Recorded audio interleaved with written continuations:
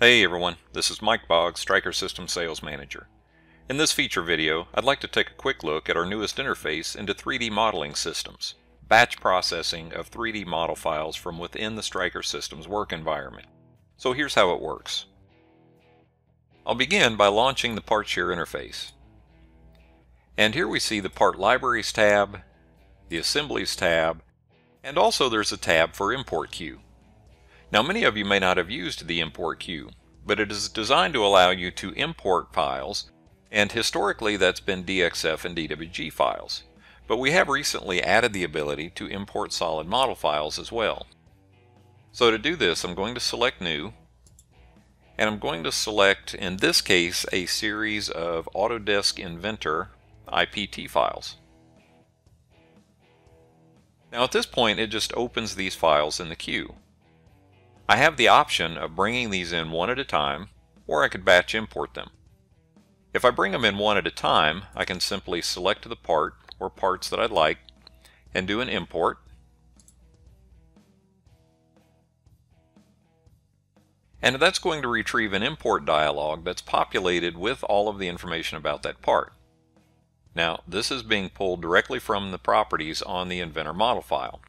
This gives me the option to change any of that information. For example, if I want to add a specific library name that I want it to go into.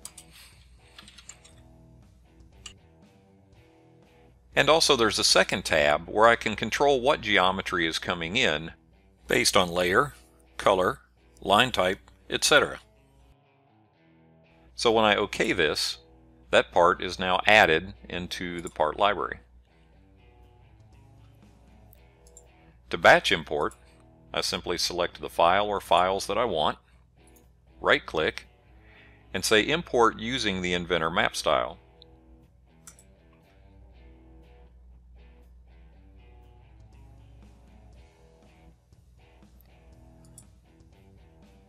All of my parts have now been added to my part library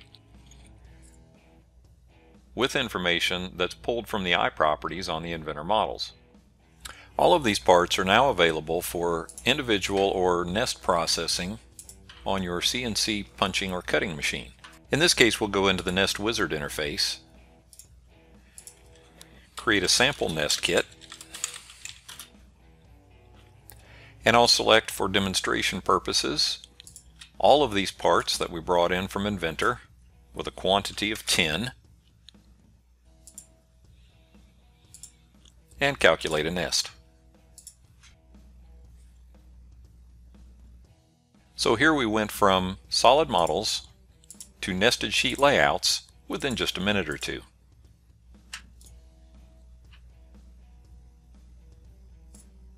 So in the past, many of you may have used Stryker's Part Share add-in available for SolidWorks, Autodesk Inventor, or Solid Edge.